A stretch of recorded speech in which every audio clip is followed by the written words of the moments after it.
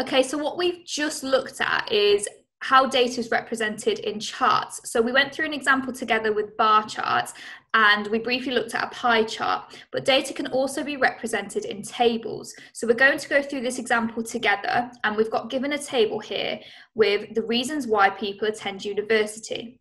So our reasons, or our variables, are given on the left-hand side of the table underneath the title here, reasons, and then the percentage of people is given on the right-hand side, so all down here, okay?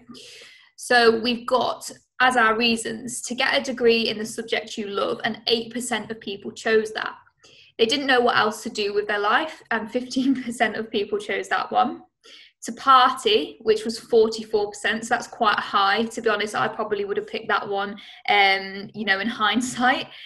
So another one is they can't wait to get away from their parents, which is 11%, and to get a student loan, good reason, but 22%. So we're going to answer the questions below. So according to our data, what is the main reason that people attend university? So we can't visually look at a chart now and see which bar is the highest or see which area of the pie chart is the biggest. So we need to look at just the numbers this time. So if we have a look again on the right-hand side, we can see all of the percentages, and we should all recognize that 44 is the biggest number there. So it's the biggest percentage. So what that means is most people chose the option to party. So the main reason why people attended university we can put here is to party.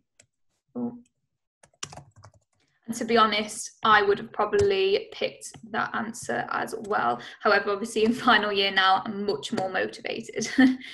And then the next question says, what percent of people came to university to get away from their parents? So if we have a look down where the reasons column is, and we go to can't wait to get away from your parent, 11% of people chose that. It's asking to give it as a percentage, so we're literally just going to copy what the table says and put 11%. So I hope that makes sense.